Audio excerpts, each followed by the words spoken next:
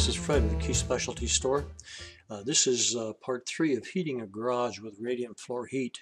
In this section we're going to talk about insulation and other considerations. Run a slightly longer loop.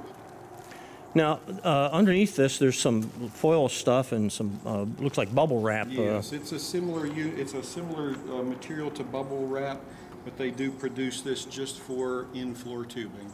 Okay, so it basically protects keeps the heat from going into the ground instead of up into the cement. So eventually, what will happen is they'll pour 5 inches of cement on this. 5 to 6 inches in this building. And this whole slab will be one big heat sink then. Yes, it will.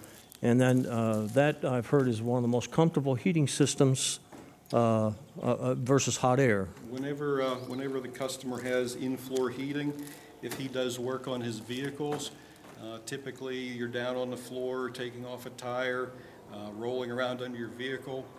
The floor is a nice temperature. You're never cold when you're on the floor. A great solution for a garage then, huh? Mm-hmm. Or a house. Yeah. Okay. Go ahead. The insulation, Fred, is just something.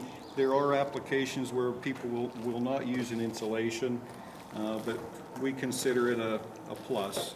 There's no reason to heat the ground underneath the pad. Yeah, because there'd be a fair amount of heat loss because the ground's, what, 55, 60 degrees? Yes. Okay. Yeah, and you would be heating it a lot. The other thing you have to watch also is if you have an application that you have moist soil underneath, you want to make sure there is no spring underneath the garage or the house, the basement floor. Moving water underneath the pad will take your heat away. Ah, good point, good point. I see he has in his garage, looks like what I think is Solar Guard.